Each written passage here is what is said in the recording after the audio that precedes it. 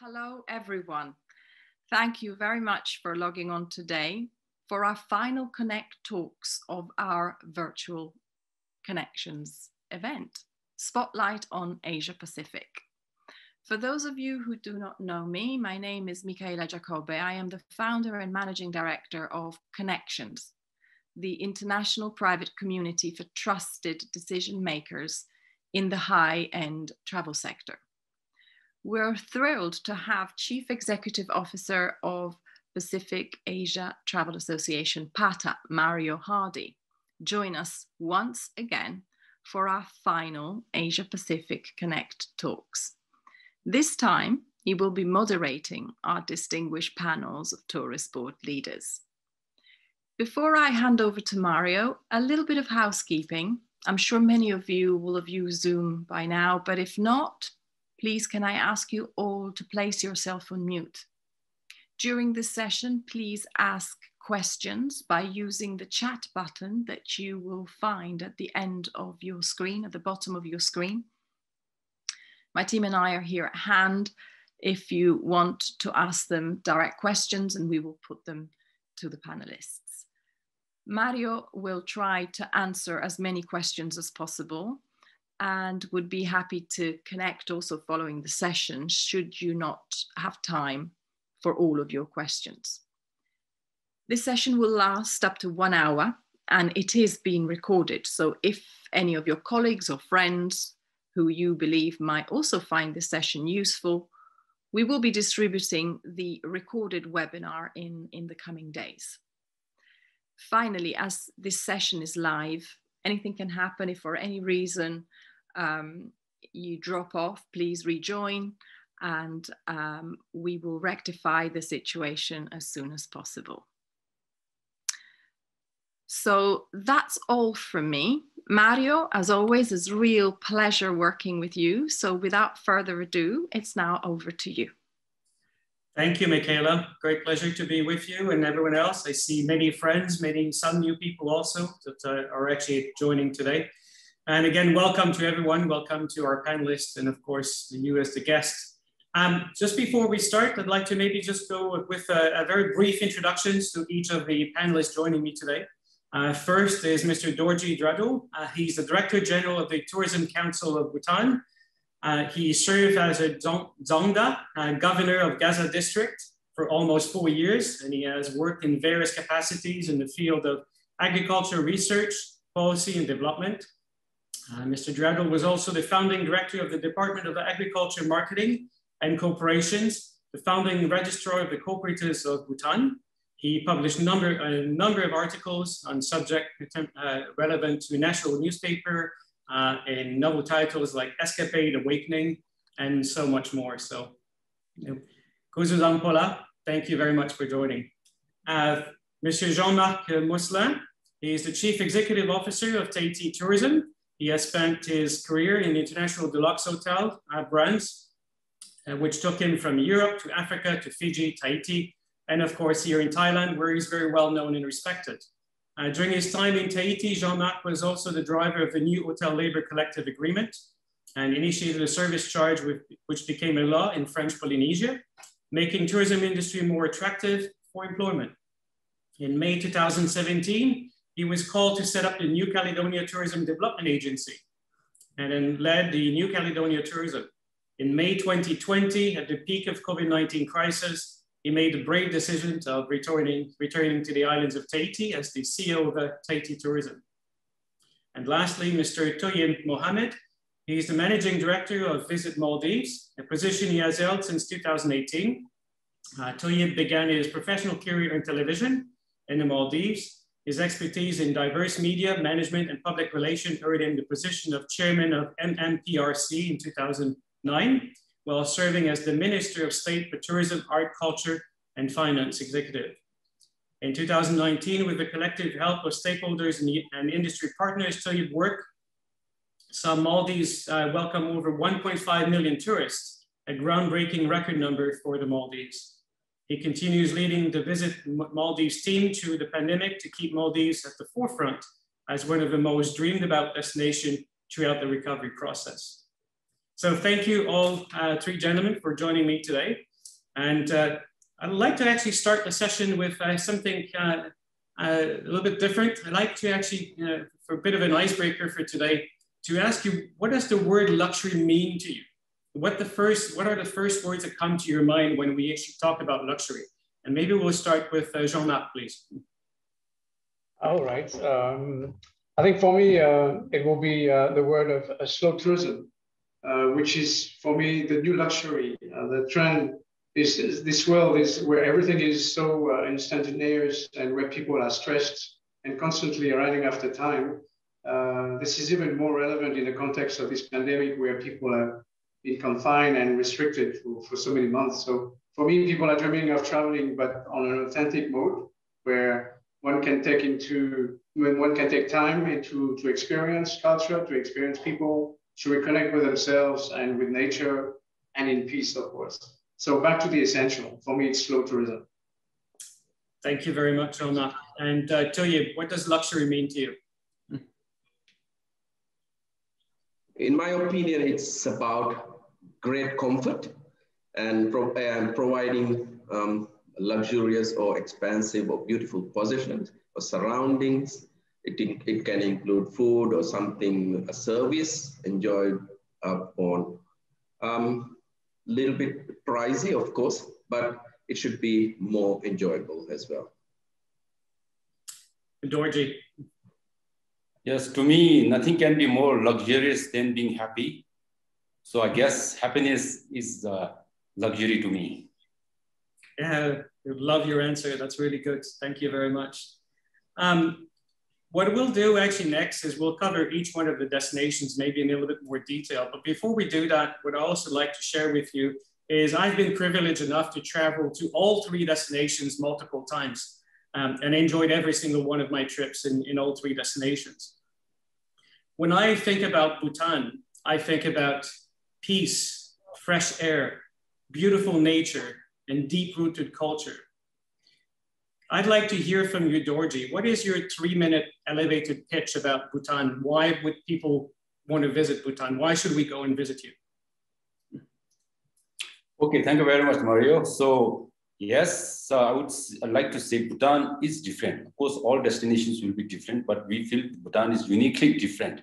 Different in the sense that as of now, we are not so overwhelmed with the tourists or with the population. And this is mainly due to our far-sighted visionary tourism policy of high value, low volume, which started as early as 1970s when we started the tourism. So because of that, today the brand Bhutan, I mean, we have this unique brand Bhutan. So few elements that should excite or encourage the tourists to visit Bhutan would be, one is, of course, so as I said, the happiness. We very much believe our development philosophy is based on happiness, gross national happiness, which is an alternative model for a development based on gross domestic product. So therefore, our tourism policy of high value, low volume is also based on this gross national happiness. So therefore, we are supposed to be, I mean, we are happy, basically. I mean, so therefore, any guest that comes to Bhutan, we hope that they will be also happy. So as I said earlier, even when we talk about luxury, now happiness will be the ultimate aim of being a luxury. So therefore, if you are looking for a luxury, if you are looking for a happiness, then Bhutan is the place. And we have the natural environment, we have the culture, we have the, I mean, basically the clean air, the clean water. So basically, I think if you want to be a little bit more happier, then come to Bhutan.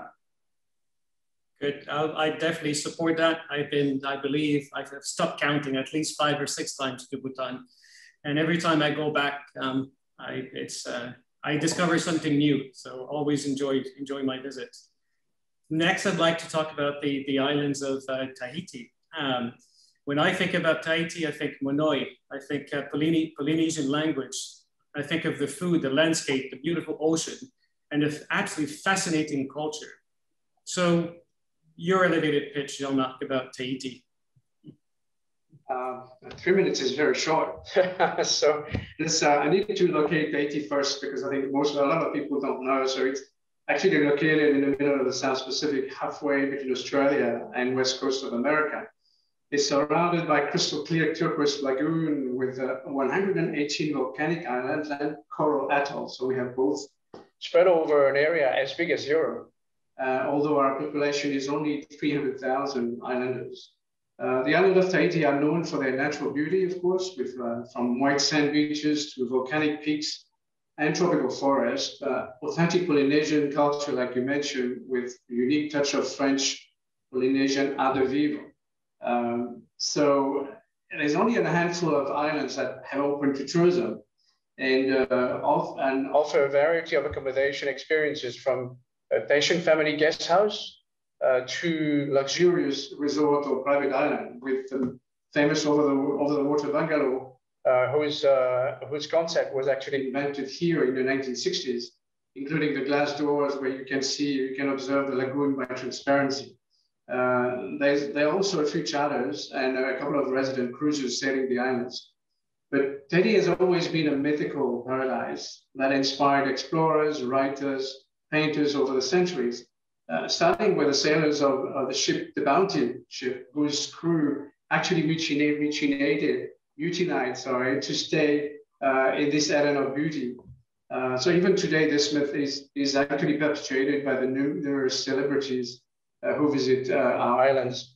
Now, beyond this postcard, when you arrive in Tahiti, the visitor's senses are immediately caught by the scent of the flower lei offered to you, by the enchanting Polynesian music and culture, of course, the sweetness of the temperature. But what catches travelers most is the authenticity and the friendliness of the Polynesians.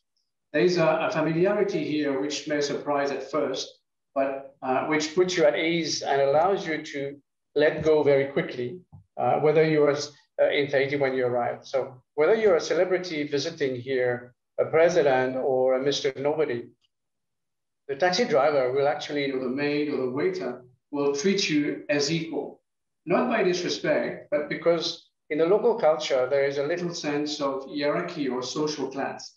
A good demonstration is, you know, that in French, you have two ways to addressing people. Vous, which is a polite way when you owe respect to someone, or tu, the familiar way when you are at the same level or the same social level. Well, in Tahiti, everyone said to each other. That's a good example. Now, of course, when you're in a five-star resort, the staff will follow the brand standards. But as soon as one scratches the surface, the natural behavior will take over. And the best tip that you can give to our visitors is the nicer you are with your interaction with the population, the better your experience will be, and exceeding your expectation by far. I would totally agree with you. The moment I landed in the islands of Tahiti a few years ago, I felt at home. People smiles and are extremely welcoming, and it was really fantastic. I keep really, really good memories of the trips I've done there. Thank you, Jean-Marc. And then lastly, for Thoyyib, you know, the islands of Maldives have probably made a lot of people dream around the world. And when we think about the Maldives, you know, we think of course, you know, islands, white sandy beaches, beautiful blue lagoons, exclusive resorts, one island, one resort. What can you tell us more about the Maldives? Yes, Mario, Maldives is a picture-perfect archipelago located in the middle of the Indian Ocean and home to 1,190 plus tiny coral islands. We are popular for the extraordinary beauty it offers and is justly celebrated as one of the best travel destinations in the world. Our islands are surrounded by white sandy beaches, turquoise blue waters, coral reefs teeming with colorful marine life. We are well known for its unique concept of one island, one resort, as you just said, meaning that one resort occupies the whole island. These islands are beautifully and naturally distanced from each other, providing the physical distancing one needs during this time. And this is what the element in which we are using for our advantage to promote Maldives during this pandemic. As traveling has begun again in several countries, travelers yearn for a safe holiday, secluded in their surroundings, where physical distancing is practiced on its own. And luxury is a massive part of the travel industry in Maldives. Mario, as you asked in starting, we offer a variety of luxury rooms and accommodations to stay in, along with innovative restaurants, fashionable spas, which cater to all types of wellness needs and other grand amenities, all of which captures the attention of wealthy tourists, upscale travelers, and global trendsetters. This has inspired hospitality brands to create and adapt numerous methods and experiences, some of which are unmatched and unique only to Maldives. World's first underwater restaurants, also underwater spas, rooms, bubble tent are some to name. Not only does Maldives have luxury resorts, it is also home to luxury liveaboats. That's smaller versions of luxury yachts, one of the 4 tourism products of the destination. It's a great assortment of liveaboats come in various sizes, shapes, and standards. Naturally, Maldives is not solely dedicated to wealthy tourists. It offers various lodging options catering to a diverse range of preferences. They are broadly categorized into resorts, hotels, guest houses, and liveaboats. These aspects make Maldives the ideal destination right now, as it offers 2 of these much desired factors by tourists: safety and a broad range of accommodation options. Ever since the onset of the COVID-19 pandemic, we have been marketing Maldives as a safe haven for all travelers, especially since the reopening of borders last year, July 15th. Our marketing efforts heavily revolve around this aspect, and we have stringent health and safety measures in place to curb the spread of virus. In addition, we are thrilled to say that today we are one of the first countries to provide the free COVID-19 vaccine for all citizens residing citizens in Maldives. Until yesterday, a total of 85,000 plus has been vaccinated. Of course, we have a very small population of 400,000 plus. In fact, to make the tourism industry a more risk-free environment, a program to vaccinate all tourism industry staff has also been initiated. With these necessary measures in place, we would like to assure everyone that we are ready to greet you with open arms, as we always have been, and that we would love to see you back in the sunny side of life to rediscover the Maldives soon. Thank you. That is very good. I'd like to actually stay with you and carry on our discussion. I know that you have to leave us a little bit earlier today. You know, when I last visited the Maldives, there was a lot of discussions internally within the government and within your office about the need for diversification of the product offering. As you described, and as most of us know, we know the Maldives as a luxury destination. Luxury normally equals in people's mind expensive. But I know there was discussions to expand the product offering to also attract the mid-tier and even to a certain degree, maybe the lower tier of potential visitors across the country. You're an atoll, you have got a multitude of islands, covers a very large territory also, from north to south and etc. And so just like to hear from you in terms of an update on that strategy. Is it still part of the strategy moving forward, and what steps have been taken so far? Yes, Mario, I've been in here for like 2.5 years now with the new government, and we are very much in favor of all what you have said. Our strategy is that, as I have mentioned, Maldives is not solely dedicated to wealthy tourists. We offer various accommodation options, and that's the policy of the government, which are categorized, as I said before, the resorts, the hotels, which are city hotels, the guest houses, which are, some can say, homestays, including liveaboats as well. All these caters to a diverse range of preferences and travelers. Ever since the relaxation of tourism rules from a government, the guest house industry has boomed in Maldives. Many guest houses specifically targeted for budgeted travelers have been developed in inhabited islands where locals are living, with Greater Malé region being the main hub. Malé is the capital. These guest houses range from budget to boutique to breakfast inns and more. And although the level of luxury may remain unmatched to that tourists, the guests are provided with the best service and hospitality, and guests have access to similar types of activities that resorts offer. Opportunities for snorkeling, diving, excursions, dolphin watching to nearby islands are available at most islands as well. And the environment is also rather different in guest house islands as opposed to resorts. It offers the same friendliness, of course, warm welcome and hospitality, of course, but in fact, tourists are more often than not invited into locals' houses for meal times, where they get to indulge in true Maldivian cuisine, which is very unique. And by staying at these islands, tourists also have the prospect of experience the rich history and culture of Maldives also. And again, the liverboards, as I said, it's a moving boat. It's luxury. It ranges from 2 to 20 rooms. You can have your own restaurant, your spa, your bar, everything moving around while you sleep or when you want.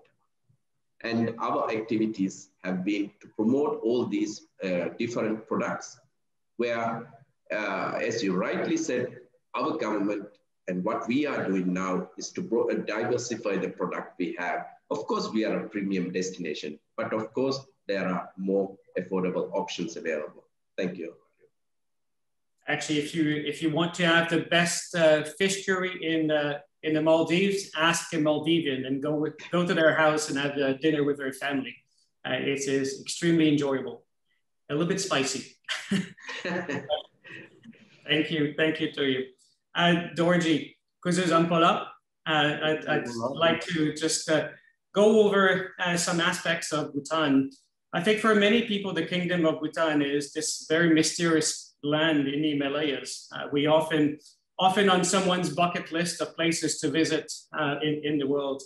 I've been fortunate to visit many times the kingdom, and it's actually enjoyable every single time. It's probably not so well known as a luxury destination per se, but is probably known for from some ultra net worth individuals because of some of the wonderful resorts that you have, such as Umaparo, Jivaling, for example, or Aman resorts, which are excessively expensive, but actually worth every penny if you ever have the pleasure of actually staying there. And so I'd like to get a little bit of a perspective from you in terms of your strategy in terms of development of luxury resorts moving forward. Are there more planned besides the Umaparo, Jivaling? I know there are actually others; those are not the only one. But is there a focus from your government to maybe develop a little more the luxury market moving forward? Thank you, Mario. So firstly, I just like to agree with you. For most people, Bhutan is a land of mystery, very mysterious. And therefore, I really don't want to talk much about Bhutan. I still want to maintain that, make people wonder, what Bhutan is, where Bhutan is, so that they can come and see it for themselves. Well, okay, now going seriously to your question, luxury. Yes, in Bhutan, yes, I would say luxury has actually two definitions. One is the normal definition, which Maldives has also talked about, and also you yourself, wherein we talk about really high-end hotels. Like in addition to those hotels that you mentioned, we also have this very high-end called Six Senses. Six Senses are also here. And then we have Taj, we have Le Méridien. So yes, these are the normal luxury that we are talking about. And yes, we also have still a plan to promote that also. But more than that, now going forward, Bhutan, in terms of luxury, we are talking about the luxury of being wellness and well-being. This spiritual tourism. The luxury from mental side actually, where the luxury can be, as I said earlier, the physical and the mental. So I feel that Bhutan will be actually specializing in the luxury towards the mental side, the spiritual side. Now, why we're saying this is we are very well positioned actually in terms of that, because as of now, Bhutan could be the only country that where we have this thriving the Mahayana or the Tantric Buddhism. I mean, so the place becomes very gives you this the environment for being spiritual. So I'm talking about that, and also our luxury can go right down to the village level. For instance, we are talking about homestays, village homestays. While the physical luxury may not be there, but then we are talking about giving another kind of a luxury called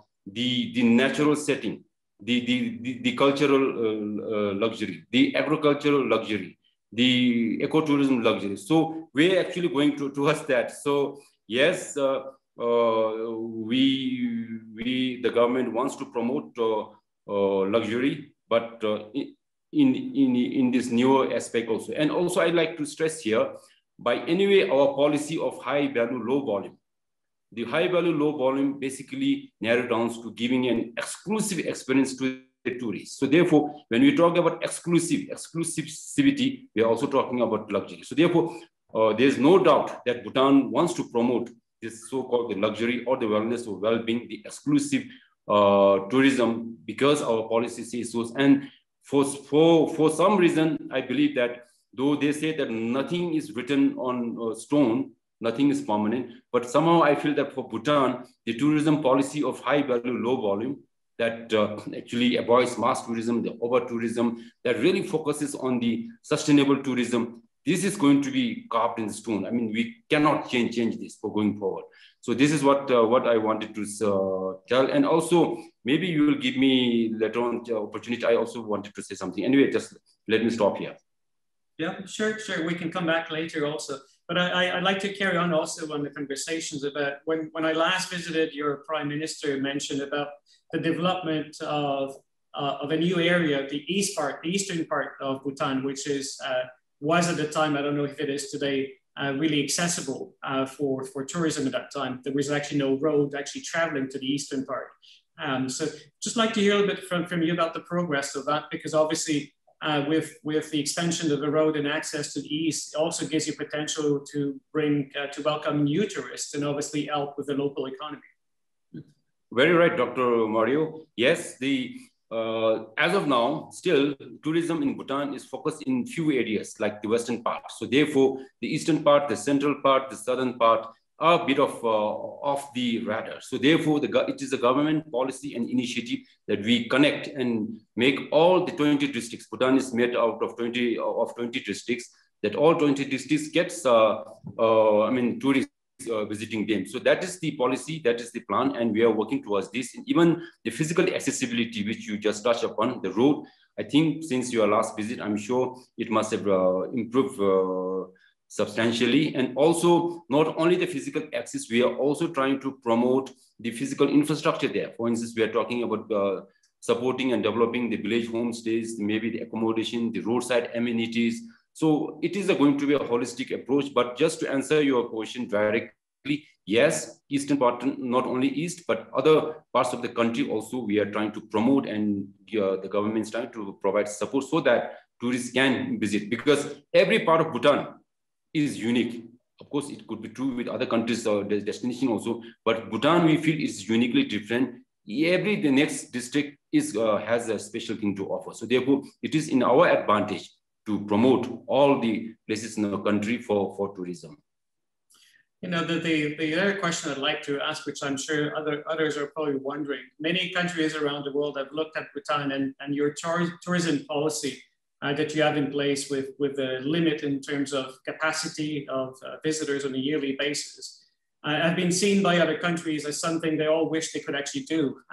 It's not probably as simple, as easy in other destinations that it is in Bhutan, because of you essentially have one airport, one point of entry, and a little bit easier to control. But it's been the envy of many other destinations. What advice would you have to another destination who may be looking at Bhutan and say, hey, we'd like to set up something like that? Would you encourage them to do it? Does it work well? Oh, yes, definitely, yes. Especially post-COVID. I mean, we feel the Bhutan's tourism policy of high value, low volume, and the various strategies that to support this should be the way forward post-COVID. Because post-COVID now we are talking about wellness and well-being, but the personal safety and the tourism, our tourism policy in practice for last 50 years has been actually gearing around all this. We are talking about sustainability. We are trying to avoid mass tourism. We are trying to avoid over-tourism. And also our tourism is beyond revenue and receipts. We are not just talking about making the maximum revenue out of tourism. We are being very careful. As you said, we are very much guided by the carrying capacity. Our high value, low volume basically talks about, again, carrying capacity. So that means, I mean, one very unique way of implementing this carrying capacity is we have a unique system called minimum daily package rate, which is a package which the tourists, any tourist coming to Bhutan, they have to pay this in advance. Then only after getting paid, then their visa will be approved. So therefore, that actually basically regulates the number of arrivals coming to our Bhutan. And of course, I also like to clarify here, as of now, our rate is around 250 USD per person per day, but that is not just for visa fee. I just want to clarify this because most people get misunderstood by this. These $250 per person per day actually includes minimum of 3-star accommodation, their all meals, their transport with a dedicated chauffeur and a dedicated full-time registered licensed tour guide. So this package includes this. So this is a one unique, and also another unique element in Bhutan tourism is we charge every tourist what we call as sustainable development fee. And the present rate is USD $65 per person per day. Now this sustainable development fee again basically supports our tourism policy of high value, low volumes for to maintain our resources, everything's sustainable, but basically ultimately contributing towards the world sustainability. So these are some of the very unique things, and I definitely like to recommend to all the destinations. I mean, this is something that they could follow, and Bhutan will be very happy to help. I mean, if they want to know more about this, I think I'd like to request for another chance next time. I want to say something very special.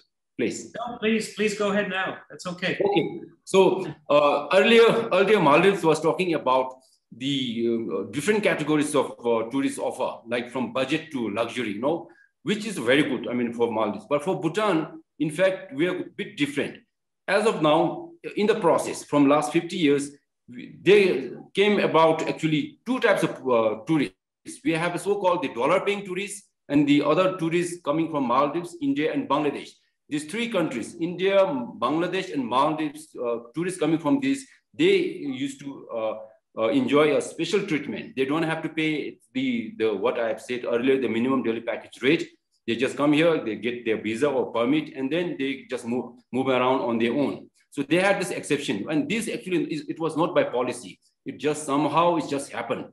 Now, very recently, we have approved a new tourism policy. And this tourism policy basically says we want to pursue one tourism. That means regardless of their background, nationality, whether they come from Maldives, Japan, or Australia, or USA, they will be all treated as one tourist, the same tourist, and they will be paying the same thing. So this is what we are trying to say. So there will be no two types of or different types of category of tourists. We are just going to have one tourist. And this is something that we want to really promote. And also, I'd like to say that because of our policy and also because of our development philosophy based on gross national happiness, we really want to pursue this, meaning that the number of tourists that comes here will be always regulated depending upon our carrying capacity. So therefore, that means not anybody or everybody can come to Bhutan. I mean, there will be a minimum package rate that they have to pay upfront. And normally we are being also kind of critiqued by saying that our tourism policy is elitist, basically saying that we are supporting only the high-end tourists. And I would say it is not actually. So basically our policy decision is in the interest of the global world sustainability, and of course directly to our country. We want to be sustainable. We want to make sure that whoever comes here, we are responsible. We try to manage them and give them the best experience. So therefore, we will be anyway filtering out slowly the so-called, so therefore, basically our tourism will be a high-end or an exclusive or a luxury tourism, in other words. Thank you. Thank you very much. I see a number of questions coming from the audience, so we'll come back a little bit later to you.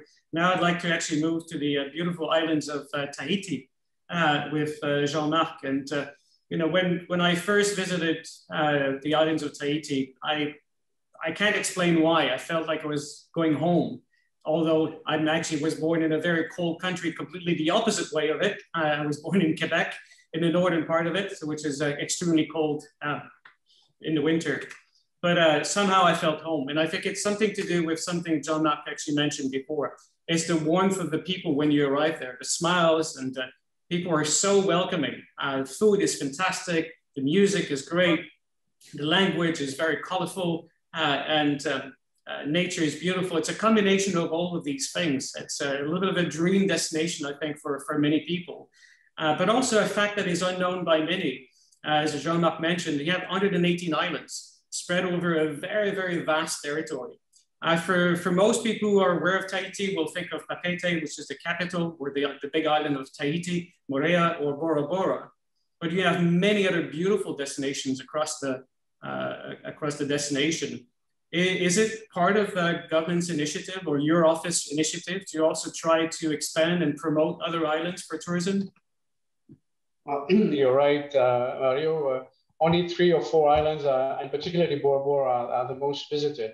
And indeed, for the first flight, for the first trip to French Polynesia, the majority of our tourists will visit the island of Tahiti, Moorea, and Bora Bora, which are the must-do. But it's like going to Paris without going to the Eiffel Tower. So this already takes, and just doing those 3 islands already takes a minimum of 10 nights in your program, which is, you know, quite long, especially when you add to this the trip, considering that we are, you know, in the middle of nowhere, so to speak. So it is only when you have done those islands that on your first trip that you realize that there are many more interesting islands and attractions to discover. So in other words, it's difficult to stop that trend. Nevertheless, one of Tahiti Tourism's main strategy and objective over the past few years has been to promote the diversity of our destination, moving away from the imagery articulated around Bora Bora and overwater bungalows to put forward our culture and our people. But I mean, you don't need to be a marketing expert to realize that it is extremely difficult to put through a campaign or a few images about the people and the feeling that you have when you reach here. So we have to keep somehow around this postcard image that attract the people here. But nevertheless, this is seducing particularly returning visitors who are caught to explore more. And indeed, when we have seen a better distribution of our visitors since we are doing that strategy.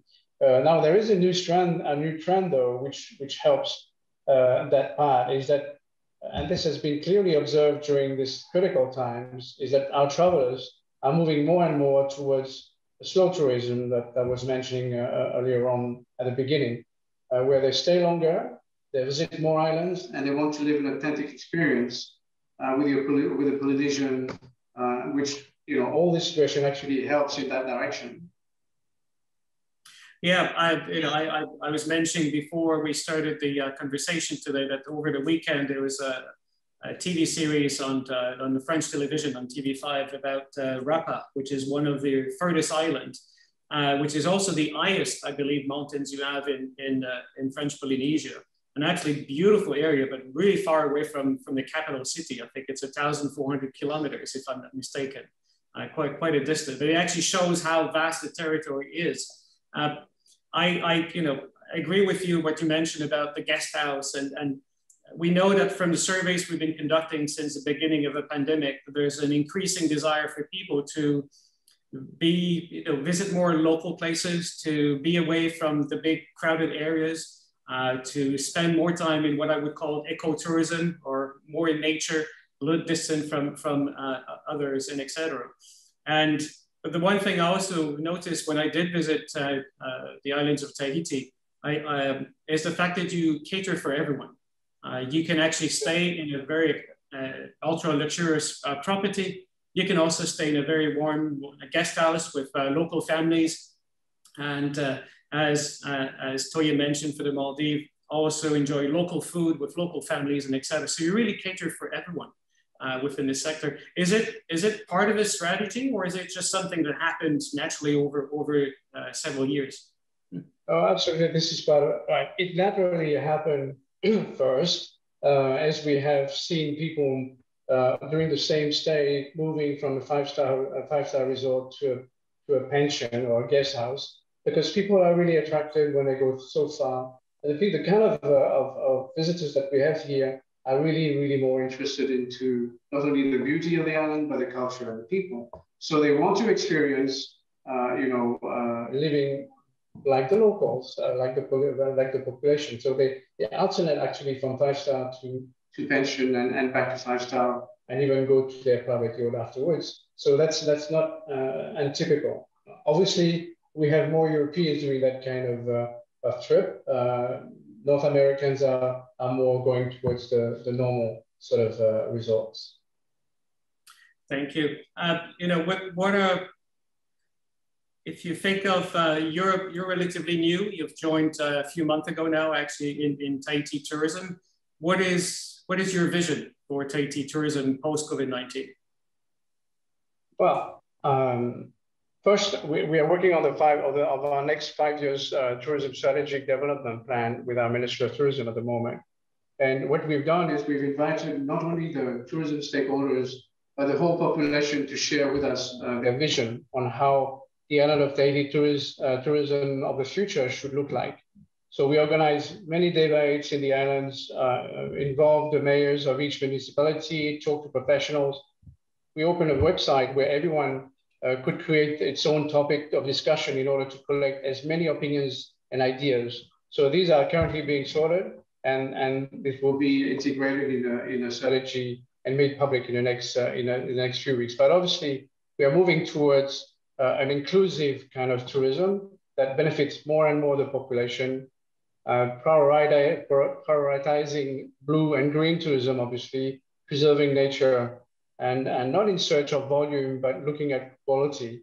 We will obviously address what was mentioned about Bhutan, at what level we can set the limits of acceptability in terms of capacity. But that's a big challenge, I must say. Yeah, but my next question is, I realize it's probably not easy for you to answer at this stage during COVID-19, but it was more about accessibility to the islands of Tahiti. And essentially really post-COVID-19. I know there were discussions when I last visited about expansion of adding more direct access to other destinations around the world. Do you see some progress being made in 2022 towards that, gaining more direct service from other destinations?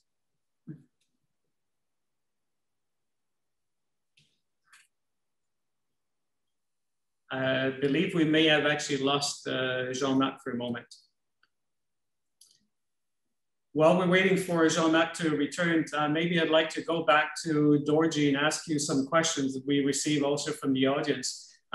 What is the current situation in terms of tourism in Bhutan? So do you foresee a reopening of the borders sometime in 2021? Oh, we definitely hope, at least in 2021. But going by the present situation in our country, especially COVID, and also globally and regionally, I feel that for another 3 months, it will be very difficult. And also, we feel that we will be safe to open for tourism, not only for our own citizens, but also for the tourists, and which we feel the first and foremost is the government is already embarking on the nationwide vaccination, and it will be again free. The government is going to provide all this vaccine to all our citizens, and we are starting by March. So there will be 2 doses. So only by end of April, the second dose would have been completed. And then maybe by June, July, technically, if the COVID situation remains the same like as of now, then maybe there's a possibility. But I would say minimum for next 3 months, there will be no possibility of opening. But we are hoping the next, maybe by September, October, things should be normal. I mean, but as you will all agree, it will really depend on the COVID-19 situation. Good. Well, as soon as you reopen, send me a message. I'll be on the first flight. Okay, we will invite you. Yes, Mario. Thank you. Oh, you don't need to invite me. I'll go on my own, but I'm happy to come and visit. Just want to escape into your beautiful nature and see all my friends, which I know some of them are on the call today.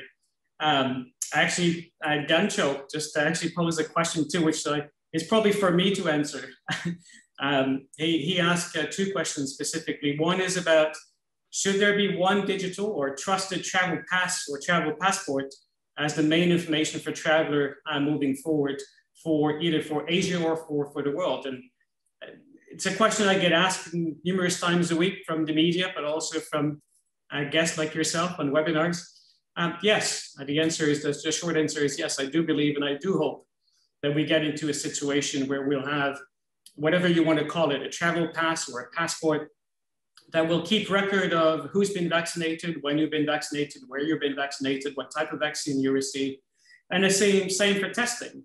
At the moment, there are multiple versions of it. IATA Travel Pass, the Common Pass from the Common Project.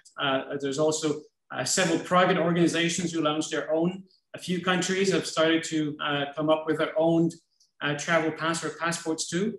But I do hope that at some point within the next, I would say medium term, we do end up with a shorter list because you can imagine as a traveler, having to carry multiple apps and multiple QR codes can get very, very confusing as you cross borders from one place to another moving forward. So I do hope, and this is something that we as an organization at PATA are advocating really strongly with the respective governments to ensure that one or two standards actually move forward, at the very, very least, on a regional basis, let's say ASEAN countries, for example, moving forward. So that's certainly my hope.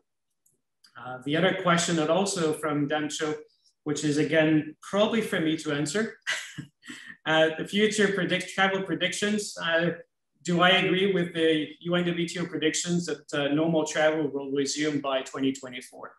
Yes, but let me just explain this in a little bit more detail, so I don't want to be misleading to anyone. When UNWTO, PATA, or WTTC, or other organizations talk about having a recovery pre-COVID-19, we're talking about a global basis. So on a global basis, yes, our forecast and other organizations' forecasts all see a recovery to the same level of growth, percentage growth on a global basis to be around 23 or 24. Now, what you have to understand, this situation is extremely volatile. It changes by the day. So it's nearly impossible for someone or for any organization to have really precise forecasts in this type of crisis. Things keep shifting and moving quite frequently from time to time. But at the moment, based on the knowledge that we have, that seems to be a reasonable target. Now, what is also different for this crisis is that we see a reopening that will be gradual and uneven. So certain countries will actually be reopening earlier than others. We know that in Asia, for example, Singapore, Hong Kong, Chinese Taipei are leading in terms of reopening at the moment. Other destinations will be similar too. Dorji just mentioned around maybe September, October in the third quarter, fourth quarter of this year, potentially reopening Bhutan.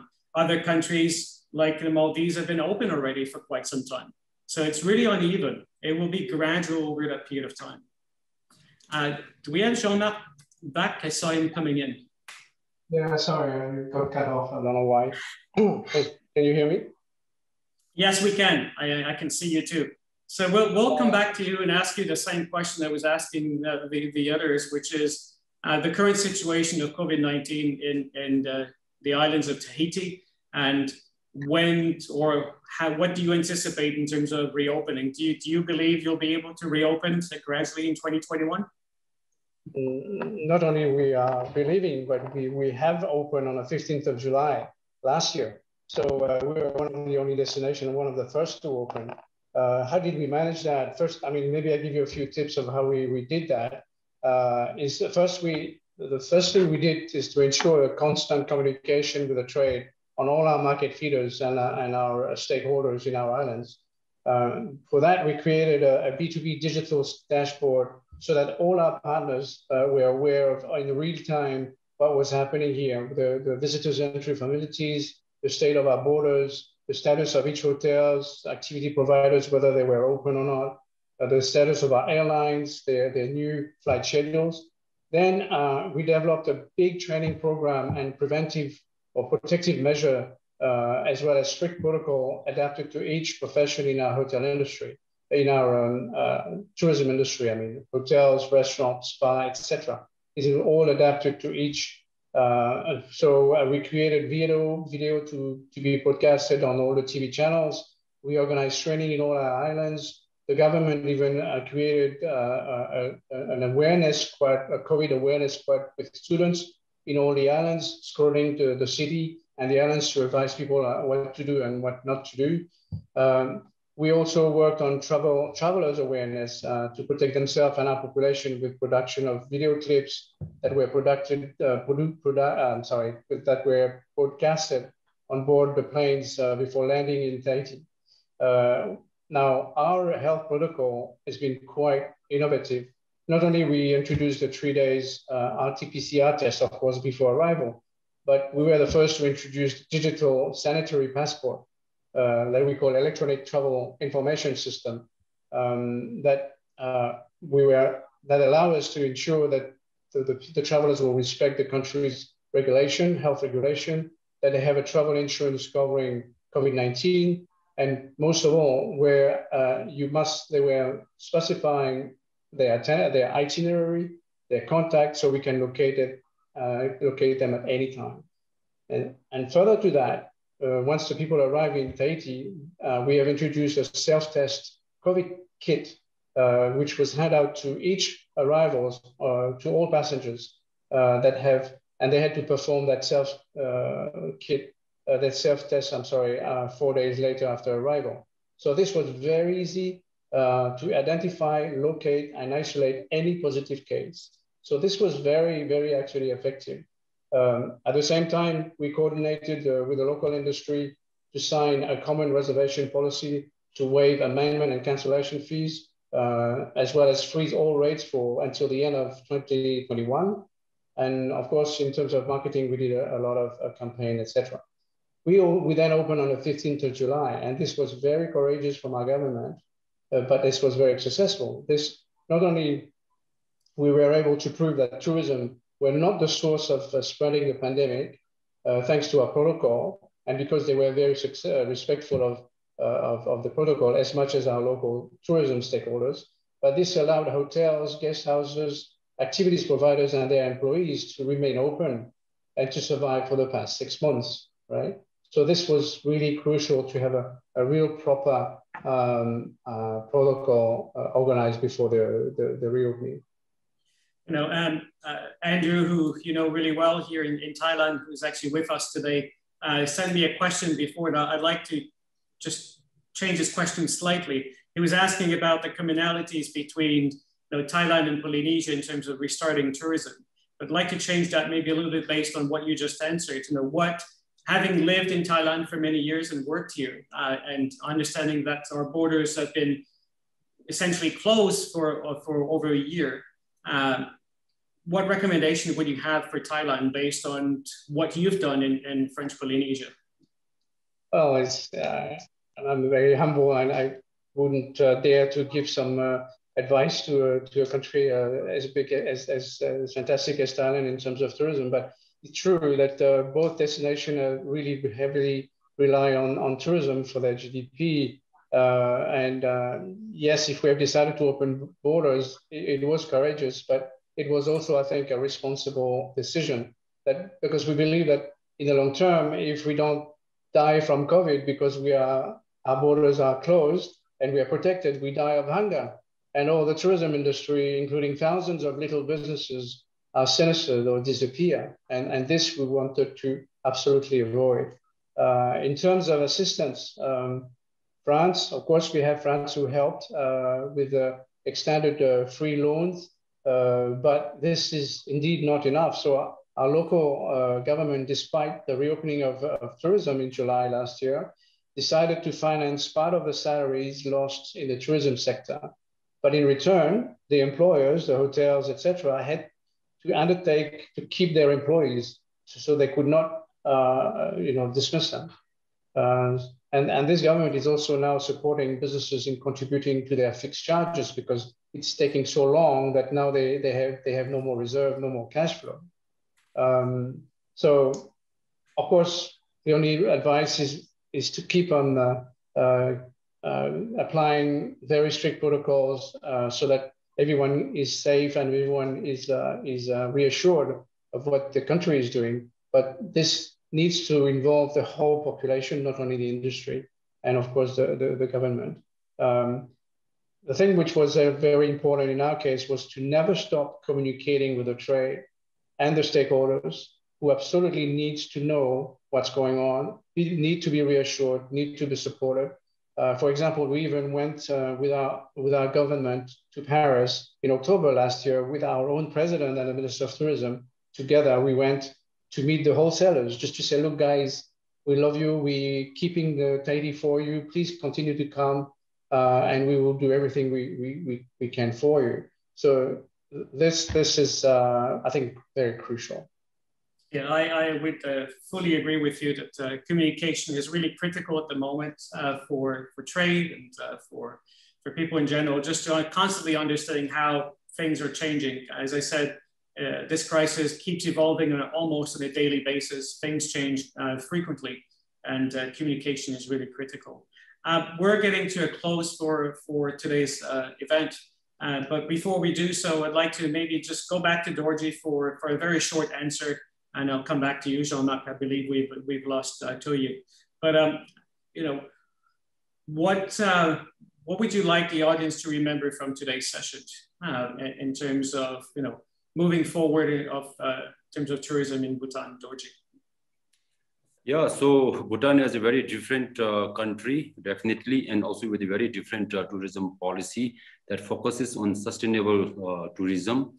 And in the process, of course, Bhutan will be making a lot of sacrifices, especially the economic sacrifices we'll be making, because we will be regulating the number, because normally the numbers get tagged with the revenue. So therefore, for the last 50 years, we have been doing this sacrifice, and we will continue to do this. And then that policy is going to continue. And also the other thing is, we also like to say that Bhutan, the tourists have been saying Bhutan as the last Shangri-La. So I think some of the comments that I see here on the chat is that maybe Bhutan is our policy is pro-rich or pro-elitist, and which I would like to say that while I might agree also, but definitely I will be not agreeing also, because in the sense that there's something that we are is a policy decision in the interest of the global sustainability. So therefore, not anyone can come to Bhutan, and which is in a way true with other destinations also. For instance, even a Bhutanese,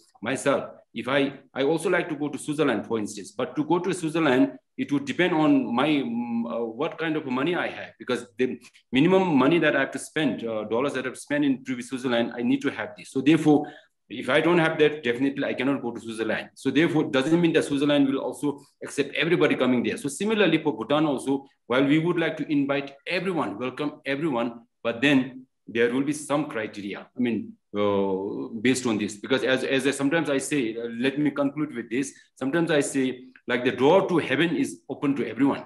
Every human being is welcome to heaven. But then to go to a heaven, actually, you need to earn certain merit while you are living in this life. So therefore, Bhutan is a heaven, last Shangri-La, everybody's welcome, but then unfortunately, not everyone can come to Bhutan. I mean, you need to qualify certain requirements. So thank you very much, Mario. Well, if Bhutan and the islands of Tahiti are heaven, I'd welcome to visit anytime, but the other heaven, I'd like to wait for a bit longer if you don't mind. So, Jean-Marc, you have the closing remark. Yeah, I just wanted to say that we remain very optimistic here. Booking for the high season, which is starting in June, are actually ahead of a regular year and keep on coming. So we're pretty optimistic. Tahiti has always been blessed by God in terms of attractivity. So, and it will always be the trip of most people dream to do at least once in a lifetime. So And the great thing is, when you get here, it's even better than on the postcard. And so not only due to the natural beauty of our islands, but also thanks to the people and the culture, like we mentioned earlier. So tourism, also, as we know, is one of the most resilient industry. Therefore, when the pandemic is slowing down, or when the vaccine will be more spread, more available, I'm totally convinced that destinations like ours, the 3 destinations I'm talking about, are in a much better position to recover faster than many other destinations. Traveler wants to escape from the crowd. They are also more looking for a slow type of tourism where they can live, experience, and reconnect with the essential. That's my closing note. Yeah, I would actually say to anyone who has been to Tahiti, I think they want to go back many, many times, not only once in their life. And the same thing would apply for the other destinations here today. So thank you very much, both of you, Dorji and Jean-Marc, and also, of course, Thoyyib, who has left us, but for spending the time with us to share your views of what each one of your respective destinations has to offer to all travelers and businesses in the industry too. So it's been a great pleasure to have you today. And I believe Michaela wants to say a few words next. So thank you very much again. Back over to you, Michaela. Mario, thank you very much. And thank you for your wonderful moderation and for your time and insight and answering lots of questions as well. So thank you very much, Mario. A big, big thank you to Dorji of the Tourism Council of Bhutan, Jean-Marc of Tahiti Tourism, and Thoyyib of Visit Maldives. This marks the end of the session. Please feel free to end this call and log into my itinerary if you are participating to the Connections Virtual Week. Make sure you log off and click onto your next meeting, but please make sure you're fully logged out of Zoom before connecting onto your next one-to-one meeting to avoid any technical difficulties. For everyone else, thank you very much for joining us. I found this session insightful, inspirational. I really want to visit all these wonderful places. Thank you very much again for joining, and goodbye.